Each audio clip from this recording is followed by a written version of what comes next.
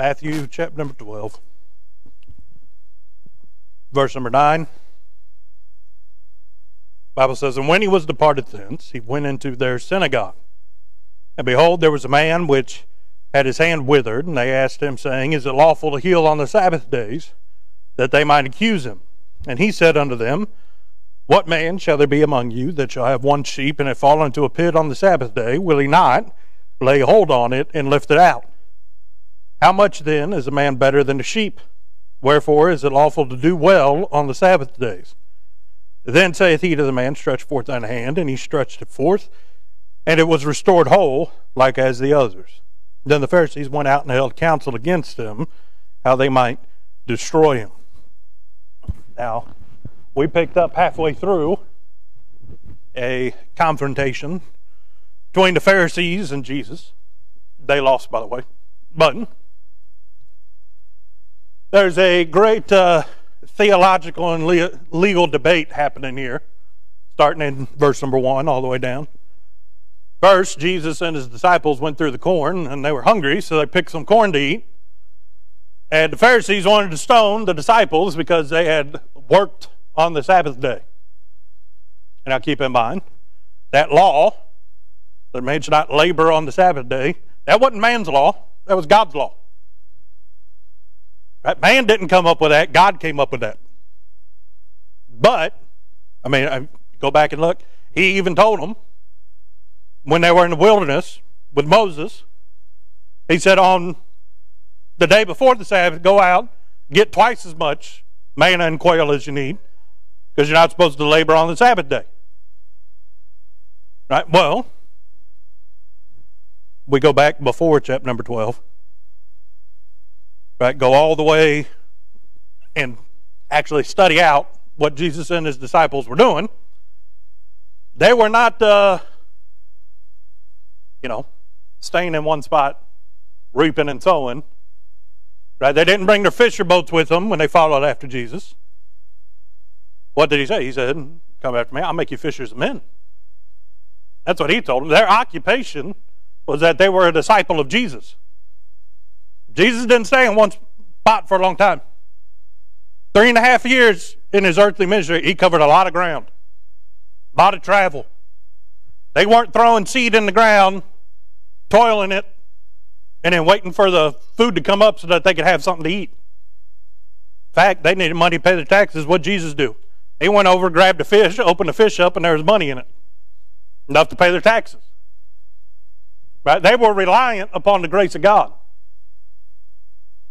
So if they didn't labor that day, and really they didn't labor, right? If we want to get real technical, right, and the debater and Jordan comes out, they didn't labor that day. They just walked by and they reaped. Right? They weren't sowing. They weren't digging in the ground. It literally said they just picked it off of the stalk and just kept on walking. Right? Well, I find that even in the wilderness, that manna, don't study it out, says that it was, before they turned it into food, it was as coriander. It was a seed, color of coriander. Right? It had to be ground up, had to be made into cakes. Right? Or ground up and turned into flour so that you could use it to make it into something else. Well, when were you doing that? On the day that you harvested it. But if you turned it into the flour too soon, it'd go bad. You telling me that there wasn't somebody somewhere back in the wilderness would wake up and stoke the fire of the oven so that they could make the more cakes that they had prepared the day before on the day of the Sabbath? But what if they did live in a desert place? People associate that with being hot all the time until the sun goes down. It got very cold at the night because there was no tree, there was no vegetation, there was nothing that would keep the heat of the sun trapped in, so to speak. And in fact, that's why, as the night goes on longer, it gets colder until the sun comes back up again. Right? But we've got enough Kentucky around here that it traps a good amount of the heat a lot of the time. One night I let Champ out. I don't know, about 12:30 at night. I opened the door, but I got knocked out by the humidity. It was like 90 degrees outside and 80% humidity at midnight. I'm thinking, how in the world did that happen? Right? It wasn't that hot when I went to bed. What happened? Well, the opposite in the desert. As soon as the sun goes down, it starts cooling off quick. The wind starts gusting. It gets very cold.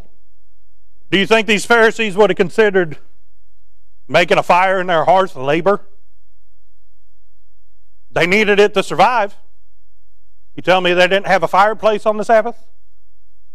Are you telling me that the things that they needed to do to live were considered labor? No, those things weren't considered labor. Really, if you were talking, all they did was reach out, grab, take. You got to do more effort than that to get dressed and come to the house of God. Are you considering that you really thinking that they considered getting dressed in the morning a labor before they went to the synagogue that day? I don't think so. What are they doing? Verse number 14 tells us they went out and held counsel against them, how they might destroy him. They were looking for an excuse. They were swallowing camels and straining at gnats that day. They were trying to find every loophole that they could to get Jesus. And guess what? They didn't. Because the words that he spoke were truth. Right? In fact, they were more than truth. They were life. It was what they needed, but yet they refused to hear it. But I want to get into what Jesus actually said. Okay? They had already had an altercation about that. By altercation, I mean verbal. Jesus didn't smite them, although he could have done this and wiped them off the face of the earth. He didn't. And he winked at their ignorance in hopes that those around them and that they themselves would hear the truth. So, verse number 9 rolls around. They went and departed thence where? Into the house of God. On the Sabbath day, where could you find Jesus? In the house of God. Didn't matter where he went. Didn't matter what town he was in. Sabbath day came around, where was he? In his father's house doing his father's business.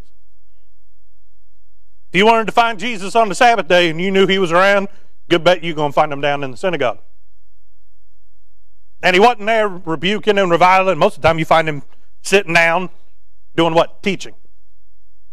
Right? Giving the very word of God unto the people that God loved. So, verse number 10, there was a man, where? At the synagogue, which had his hand withered. And they, being the Pharisees, asked him, saying, is it lawful to heal on the Sabbath days? That they might accuse him. Because again, he had just gotten away with the whole, they weren't laboring.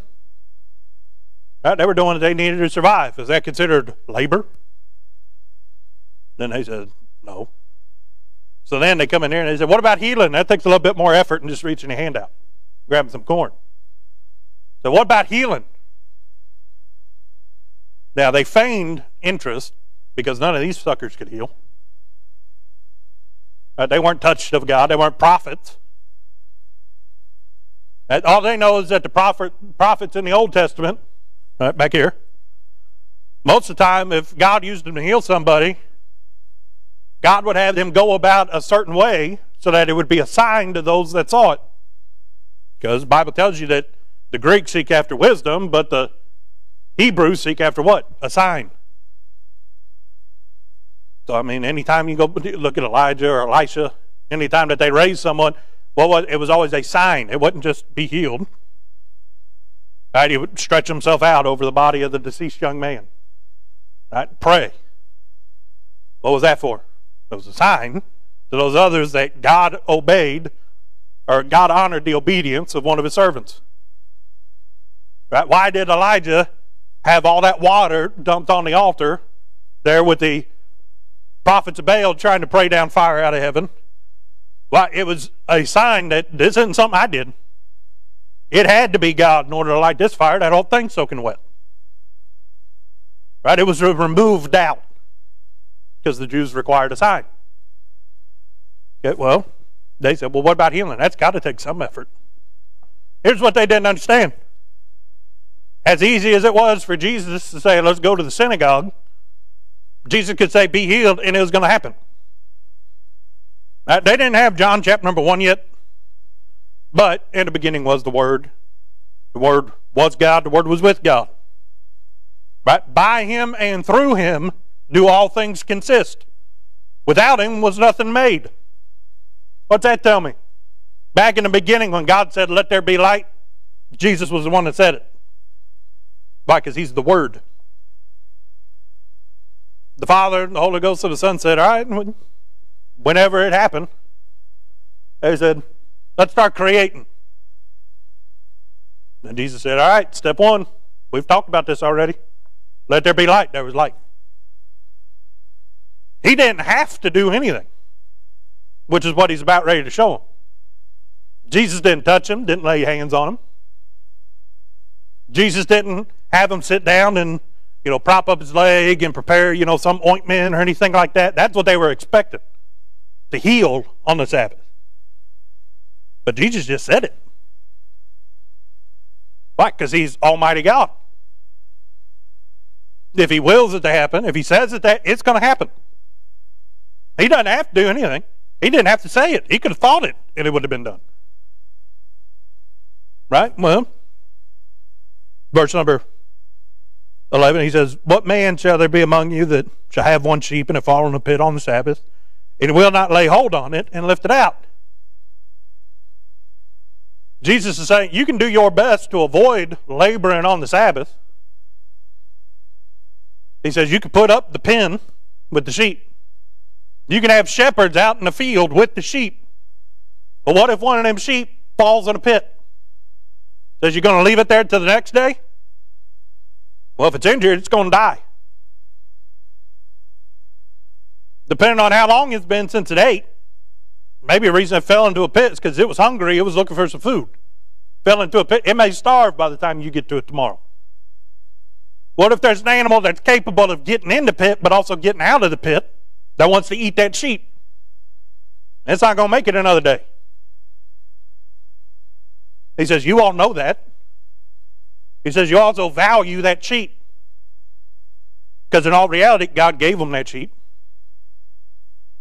God gave them that sheep for a reason. God doesn't do anything without a purpose. Yet if they were entrusted with the sheep by God, it's their responsibility to go get the sheep. That's not labor. We'll find out what it is here in a second. That's not work. That's not toiling. That's something you have to do. Right? God forbid something happened to one of our family members today that required me to go to the hospital during church service. That's not something I want to do. I want to be here. Right? That's not necessarily labor. I didn't plan it out to go do that so that I'd get benefit out of it. No, but if I'm required to do it, I must do it. Because if I don't do it, nobody else is going to do it. That's the point he's getting. If the disciples didn't feed themselves earlier that day, nobody would have. Right? And truly, they're just walking through a field of corn. What were they really living off of? The grace and the goodness of God. Right? That God had the corn there for them to eat as they was walking through. Then we don't have time to get into the Old Testament law of gleaning. On those that did not have, could go and find a place where they could get some. That was an old Jewish law. Don't have time to get into that. But they weren't stealing. That's the point I'm trying to get to. That food was there for the people that needed it. Jesus said, well, God was good enough to these people that they had extra corn so that when the disciples got hungry, they could eat it. Yeah, well, keep going. Verse number 12, how much better, or how much then is a man better than a sheep? Wherefore is it lawful to do well on the Sabbath days? That's what Jesus is getting. That's the heart of the matter. Is it lawful or is it illegal to do well? Not to do good. You can do a lot of good things that God doesn't get glory from. There are good things according to man's intellect, according to man's morals, that God doesn't have anything to do with in the house of God. That you can get up and try and convince somebody that they're lost, but unless the Holy Ghost is in it, it's all in vain. In fact, you're probably doing more harm than you are doing good. That's why we're led by the Holy Spirit. Unless God opens the door, we can't walk through it. And if God shuts the door, nothing you can do is going to open it. You can be trying to do good, but are you doing well? He says, is it lawful to do well on the Sabbath? Then he says to the man, stretch forth thine hand. Didn't lay hands on him. Didn't pray for him. Although, by the way, Jesus is at the right hand of God praying for you. He's our intercessor, seated at the right hand of the Father. He didn't pray for this fellow saying, Father, heal him. He didn't tell one of the disciples to go over and lay hands on him. He didn't anoint him with oil. What'd he say?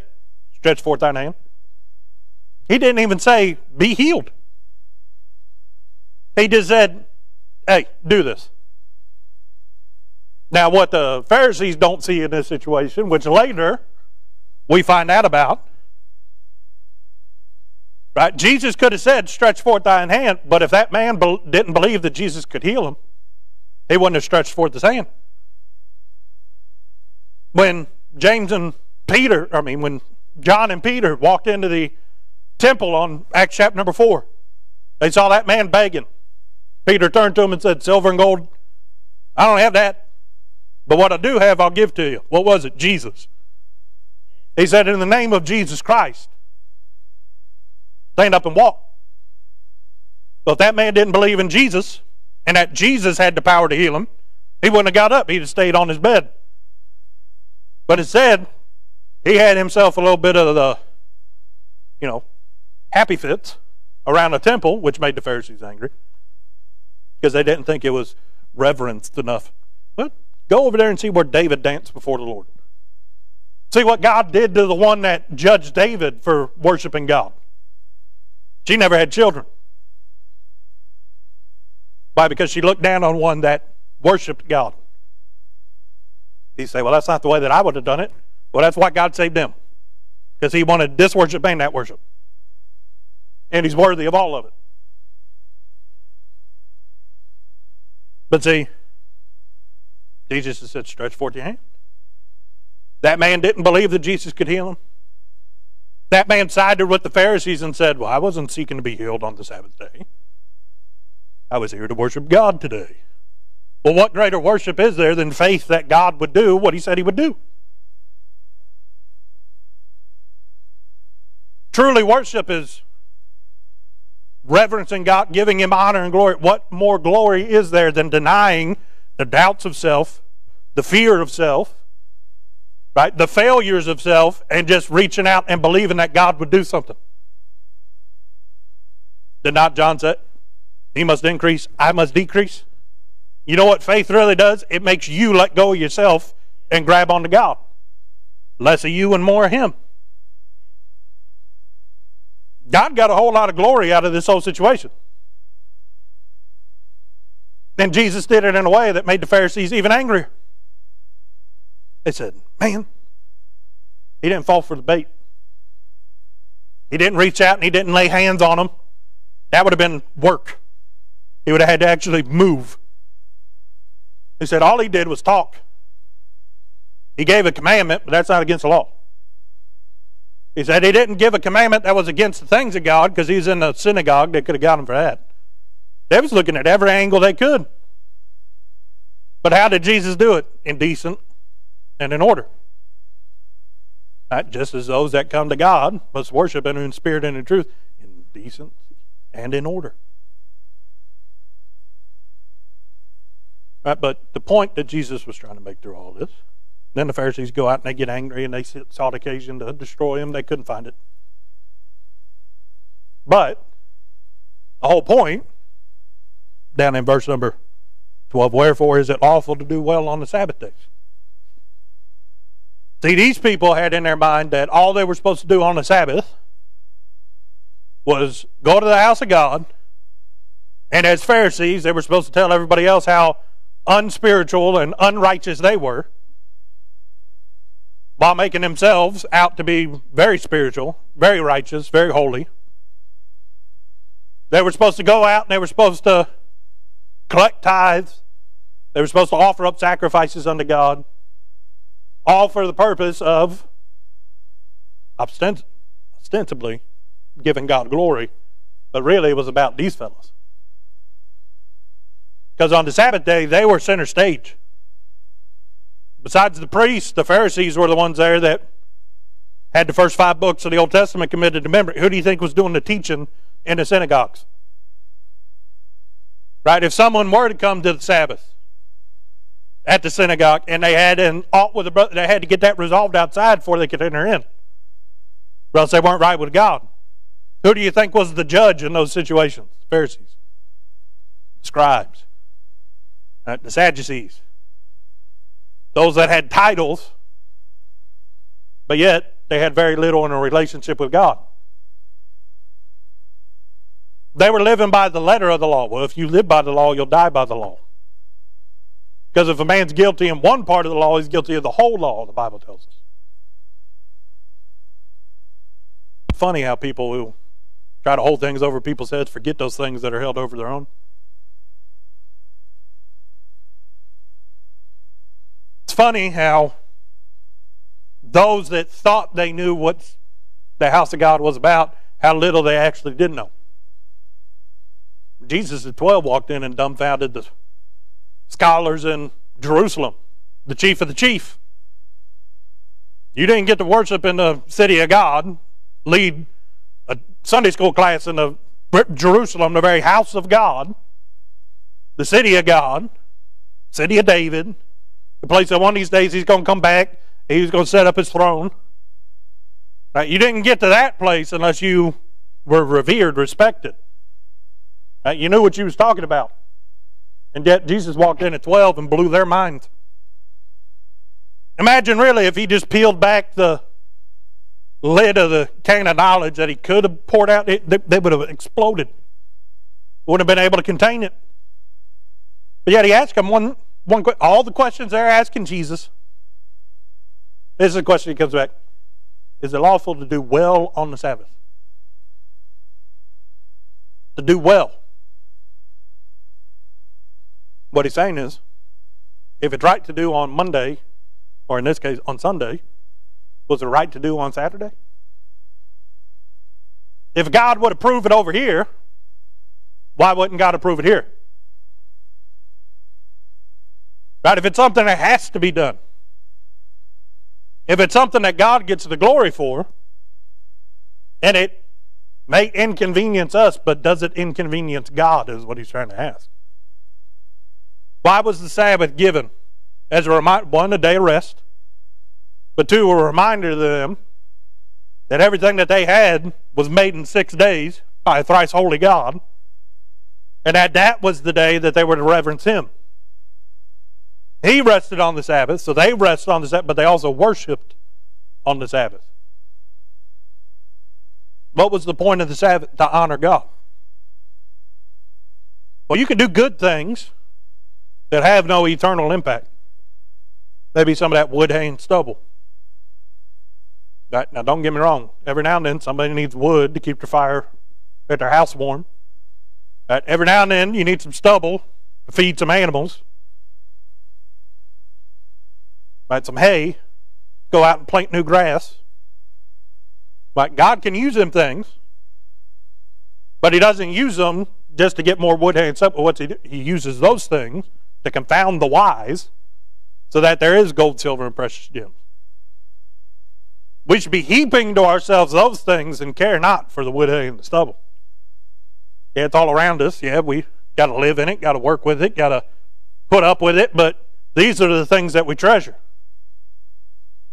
Those precious things that in the eyes of God are worth actually laboring for. They say, not this stuff, that the mundane, those things that are well. But what does doing well do? Well, it glorifies God. Doing well denies the impulses of the flesh. Doing well exalts the name of Jesus, which, according to God, is a name above every other name. Right? Telling the good news of the fact that Jesus did come, that's well. Now, if we were to go over, We don't have time because it took too long in the introduction. But if we were to go over and look at what the Apostle Paul wrote, if we were to go over and look at the anticipation of meeting our Lord, does Jesus say, you done good? Or does he say, well done? Well done. Now, we are supposed to do good to others, but there's a way you can do good for your own benefit. The Bible talks about them, they're gainsayers, they're hirelings, men pleasers. They speak with enticing words of man's wisdom, but yet they're sounding brass and tinkling cymbals. Why? Because they don't have charity. They don't have compassion. They don't show mercy. What do they have? They have more dominion. Where Jesus came to set people free, other people want to keep them in bondage. Using the name of Jesus to do it. What's the Bible say? They're twofold the child of hell. You can try and do good for somebody, but for your own reasons. Or you can do good to somebody because it's what God desired. Not that you receive on your own. What did Jesus get out of healing this fella? He didn't gain anything. In fact, all that happened, Jesus bore that man's sin on the cross of Calvary. And what did he get out of the situation? Well, this fella get saved? I believe he did, because if he had enough faith to be healed, he had enough faith to be saved. But really, what did God merit out of that situation? He got very little. Some clay. Right? Sin-cursed man. But yet he said, I can take that and I can do well with it. But what is doing well? That's not where I'm the one in the driver's seat. Right? I'm not even in the co-pilot seat. Right? I'm all the way in the back of the plane enjoying the ride. Where God calls the shots and he's the one that gets the credit, and I just happen to be the vessel that he used to do it. These Pharisees had an issue with discerning the one that was doing the work and the vessel that was used to pour out the work. Okay? Who put the corn there? Well, man may have planted it. Who caused it to grow? God. Who had the corn ripe at that time of year so that as the disciples walked through that part of the field, he knew that the food they needed would be there? God. Okay, what was the vessel of receiving God's benefit? Their hand. They didn't do any of the work, they just reaped it. Okay, well, who did the healing in the synagogue that day? God. Who was the vessel? Well, in this case, God. Jesus. But truly, why'd that man get healed? Jesus could have wanted to heal him all he wanted to, but if that man didn't believe, belief was the vessel. Well, who gave that to him? God, because God gave unto every man a measure of faith. God did all the work. That man just had to receive it. He had to believe. Well, when we come to the house of God, surely if we have a good service, what's the cause of that? God. Holy Ghost walk through. Why? Because all of us decided instead of being stumbling blocks, we just want to be vessels of honor unto Him. We come empty ourselves out of everything, including us, our praise, our worship, our concerns, the weights that does so easily beset us. We cast all our cares on Him so that we can get all of the world off of our minds so that we can come in and just be about Him. That takes a lot of effort, but does it work? No. It's not labor. If you do it, you do well. Because that's the way that God intended it to be. In fact, He not only encourages, He commanded us, right, to lay aside the sin which doth so easily beset us. That we should deny the flesh, deny the world, and embrace what? Godliness. Well, how do you do that? With a little bit of work. But it's not labor. God commands us to do it. Just like God commanded them to be dressed in the right apparel when they went into the synagogue. That wasn't labor, that was obedience.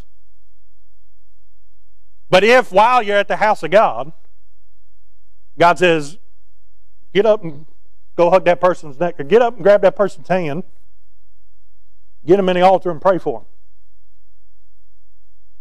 Well, Lord, I'm trying to listen to preaching right now. Well, in their minds, well, this is the Lord's day. We don't do the labor on the Lord's day. That man would have walked out just as lame as he was when he walked in. That sheep would have died out in the pit. We say that we're here to honor God, but if God instructs us to do something that would bring honor unto Him, and we don't do it, we're hypocrites. Just like they were hypocrites. They would have done more than what the disciples did and thought that they were justified with God.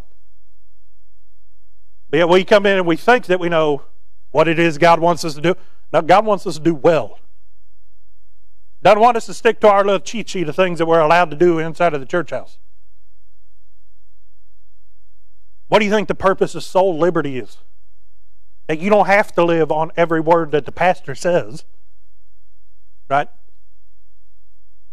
Pastor doesn't give out a list of commandments every week that we all got to live by. You know why that is? Because it's not the pastor's job to keep you right with God.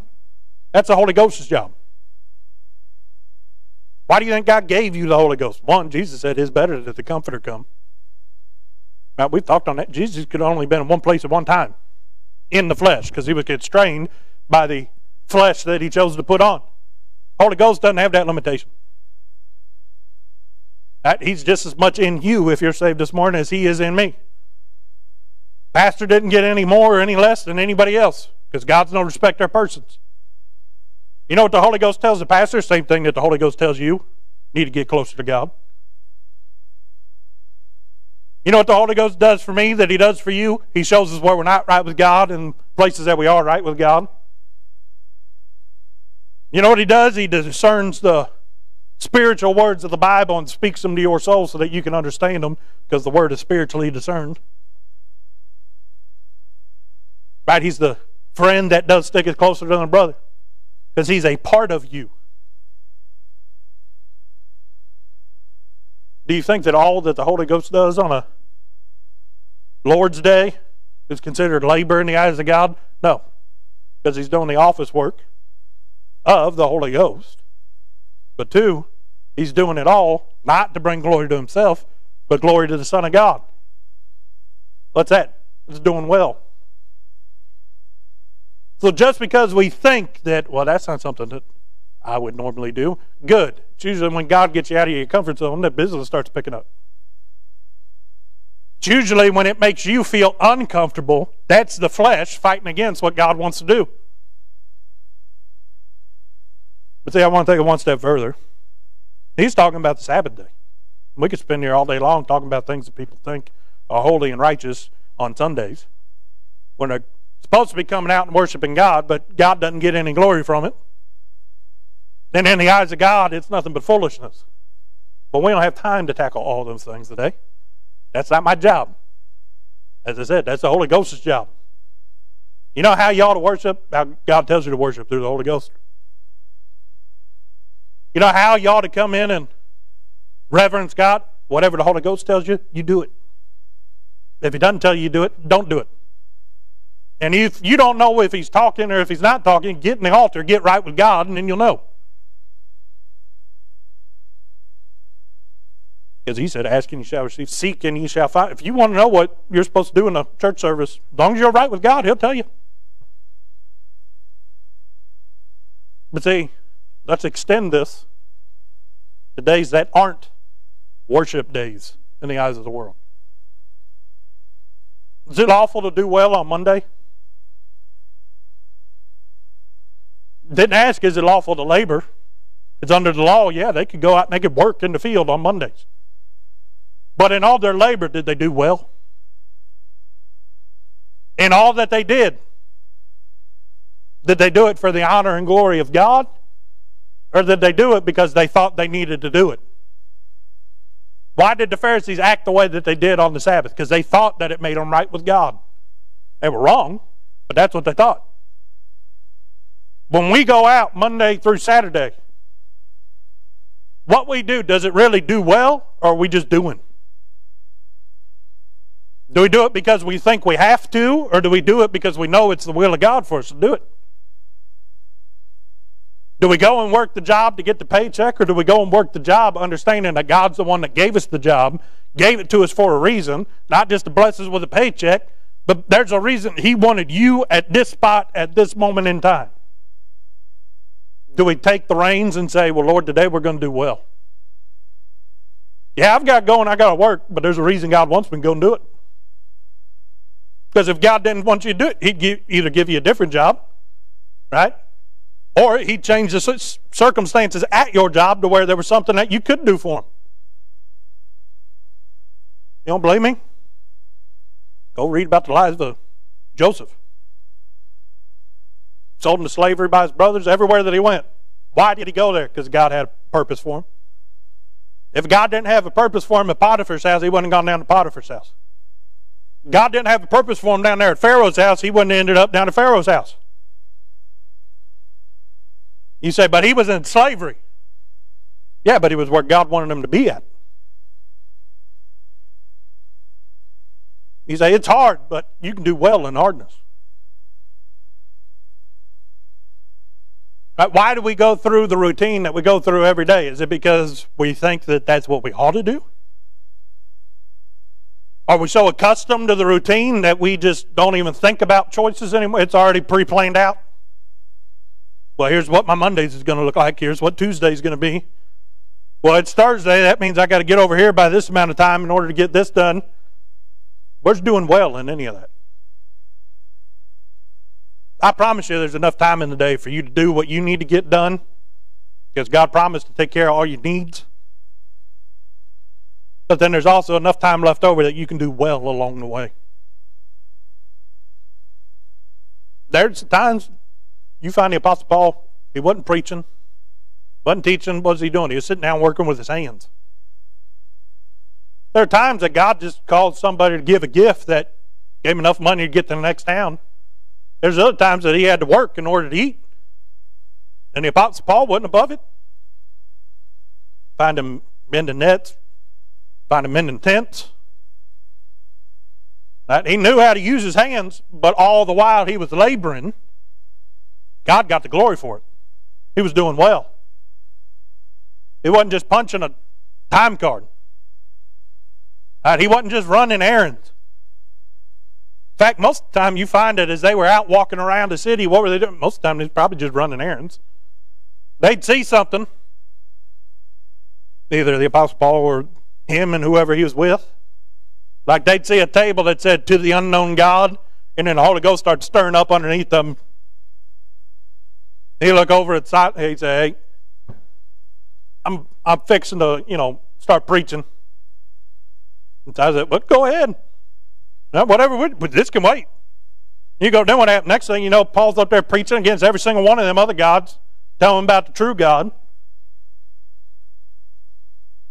Well, Lord, I've got this to do. Yeah, but then people need to hear about Jesus. Truly, there's enough time that if it needs to get done, you can wake up a little bit earlier and do it tomorrow, if you had to. But most of us won't. Why? Because we know what we're supposed to do on Tuesdays. Or we know what we're supposed to do on Fridays.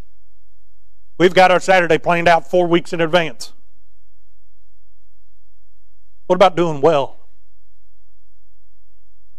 If it's lawful to do well on the Sabbath, it's lawful to do well on Monday, Tuesday, Wednesday, Thursday, Friday, Saturday. It's lawful every day. And really what Jesus was asking when he said, is it lawful? What he's saying is it right with God? Does it please the Father to do well on the Sabbath? The answer was yes. You know what the law was? A list of things that God said are sin. Show me in the law where doing well was ever a sin. Now, there have been a lot of people that tried to do good, but did it the wrong way, caused a whole bunch of sin. David, in his mind, tried to make his relationship with Bathsheba legitimate. What did he do? He killed her husband. Why? So that he can marry her and make it legit. That wasn't doing well. Far from it. In fact, it's what kept David from building the very temple of God. God said, "You're a man of bloody hands. Took innocent blood." He said, "But I'll let your son build it." That's good enough for David. You know how I know that?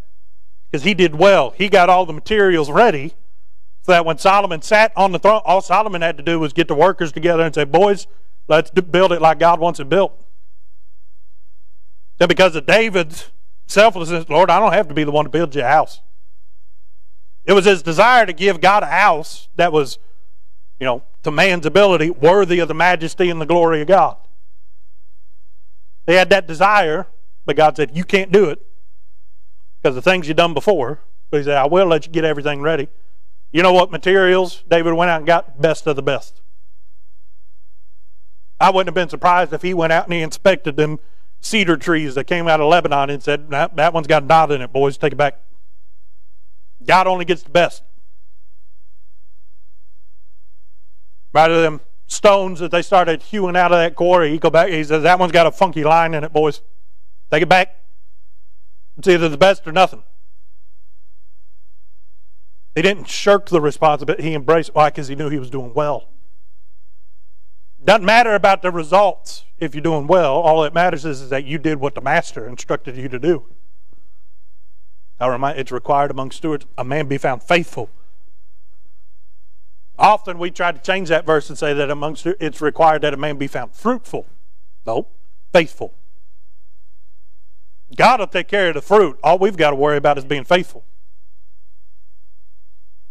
Although Jeremiah saw no fruit, there's still fruit being reaped on his account today. Why? Because God preserved the words that he inspired him to write down. And there's still fruit coming from that labor that Jeremiah put in so long ago today. Jeremiah never saw it. But he realized it wasn't about the fruit, it was about doing well.